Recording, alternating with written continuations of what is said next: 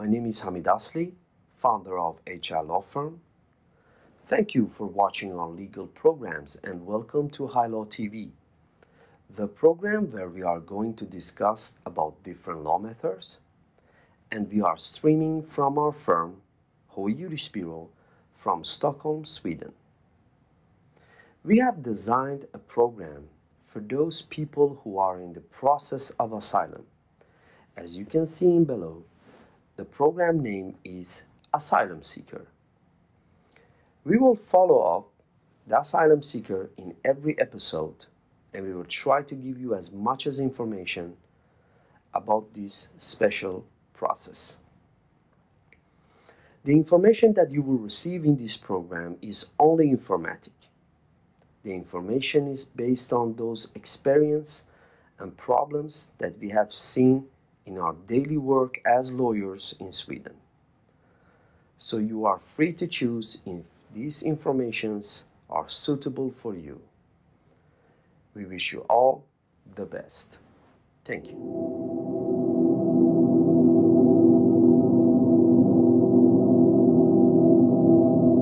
Hello and welcome back to the first episode of the program Asylum Seeker.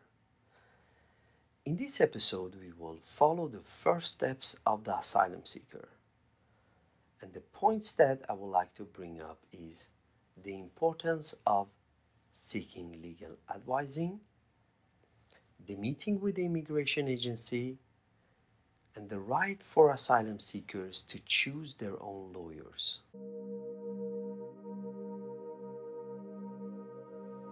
In my daily work, I have given many hours of legal advising to my clients. I have been able to make some of my clients to understand that they are not asylum seekers. Some of them went back to their country and asked for another type of immigration cases, and some of them move on to another country.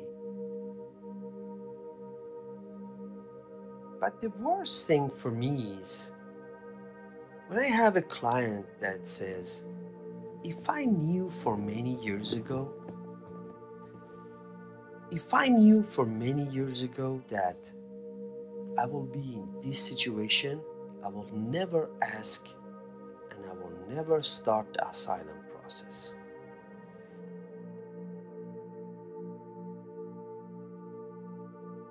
What you need to do is to seek for legal advising, and you need to choose your own lawyer. You need to explain your case, and you need to understand if you qualifying for this case or not. For if not, why you want to seek for asylum, and why you want to go through this long process, and finally to understand if you qualifying or not. Let's make something clear here. Even though your lawyer tells you that you are qualifying for this case and you are an asylum seeker, it don't mean that the migration agency will probably or surely give you the residency. That is something else. But at least you know that you have the reasons to seek for asylum. And this is very important according to me. You don't need to wait a long time in order to receive the rejection, the decision in your hand, and then understand. You can do it before. That will help you and your family and your future. To choose your lawyer is a very important thing. Why? Either you choose your lawyer or a migration agency will give some lawyer. That lawyer will be registered in your case. If you can't cooperate with this lawyer, it will be very difficult for you to change that lawyer, what we call a public lawyer.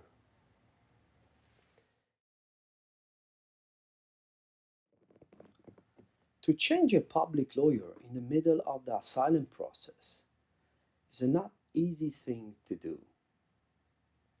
The normal reasons like the lawyer is not working on my case, he's not answering my calls, I cannot communicate with him, it's not those relevant reasons that the migration agency or the court of Sweden will consider in order to change that lawyer for you. So you need to be careful when you choose your lawyer. On the other hand, if you have these kind of problems and you can't cooperate with your public lawyer, with the help of the power of attorney, you can hire a private lawyer, and that private lawyer can help you with your asylum case.